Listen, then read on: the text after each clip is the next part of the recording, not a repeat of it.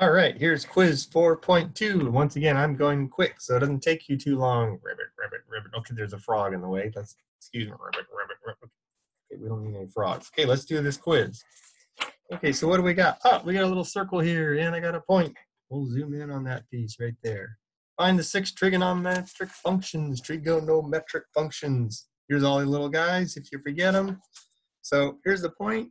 Well, if this is 4.5, this side must be 4/5, 4 over 5. This side must be over 4 over 5. And it's up 3 over 5. So this side must be 3 over 5. But how long is this? I'll do a little Pythagorean theorem. X squared, y squared, 4/5 squared, 3/5 squared. Don't worry, not that scared. Not that scary. 4 squared, 16 over 25. 9 over 25. 16 plus 9. Oh, how perfect. 25 over 25, or 1. This side is 1. Oh, yeah, a 3, 4, 5 kind of thing.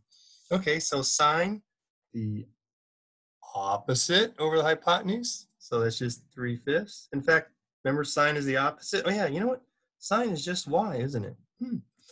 Cosine, cover this guy up. The adjacent over hypotenuse. Oh, yeah, that's right. Cosine is just the x right here. 4 over 5. And the tangent, well, that's this one over this one. Sine over cosine. Tangent, sine over cosine. So put this one over that. And if I use a little scratch paper,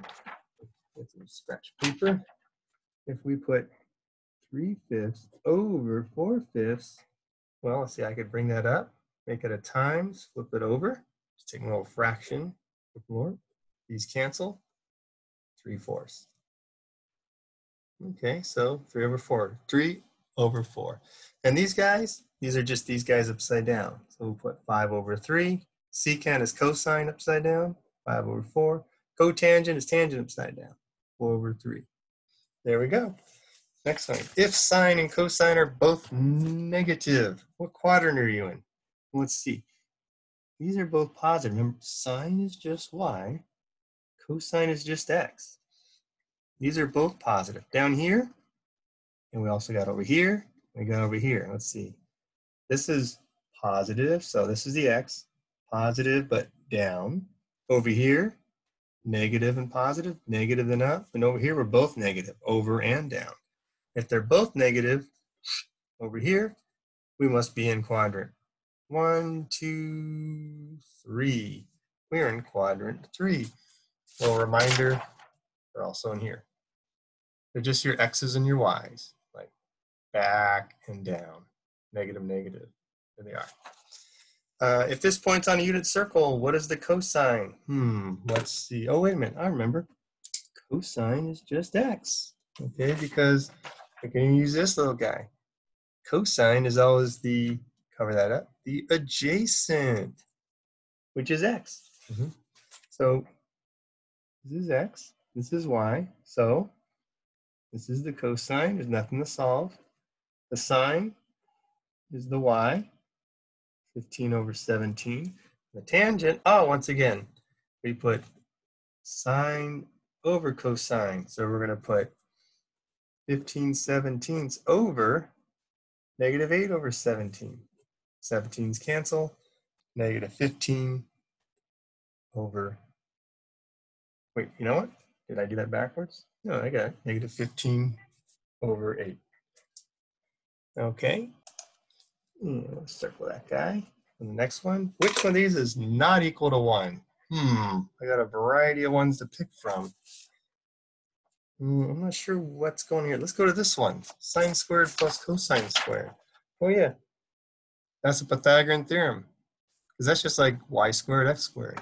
Zoom that guy in a little bit. Sine squared, cosine squared is 1. Yep. That's 1. Secant squared minus tangent. That's right here. You can move the tangent over and go secant, take away tangent, would leave you with 1. So this is 1. It's not that. It's not that. Sine of pi over 2. Sine of pi over 2. Let's see. Here's a circle. Pi over 2. Pi over 2 is 90. In fact, why don't I just look right here? Pi over 2 is 90. The sine The sine is the y. The sine is the height. What's the height here? Up, up, up, up, up, up, up. There it is, 1. I can even look over here. Pi over 2, the sine is 1. That's 1. I guess it must be a. I don't know what this is. Why would I pick this? I could say, wait, tangent sine over cosine 4.5, and this is sine, but that doesn't get me anywhere. Nothing cancels, so this one is not 1. Lastly, if the sine is radical 3 over 2 and you're in quadrant 2, what's cosine? Let's just grab this. Okay, if the sine is radical 3 over 2, the sine is the y. Okay, sine is the y. So let's see. Boom, boom, boom. Right here. Here it is. Radical 3 over 2, radical 3 over 2. I'm in quadrant 2. Don't look at this one. That's quadrant 1. Quadrant 2. The cosine is, well, if this is a sine, there's the cosine. Negative 1 over 2. So, negative 1 over 2. And that's quiz number 2. That's one you guys did, but you never got it back because we disappeared. Okay, get ready for the next one.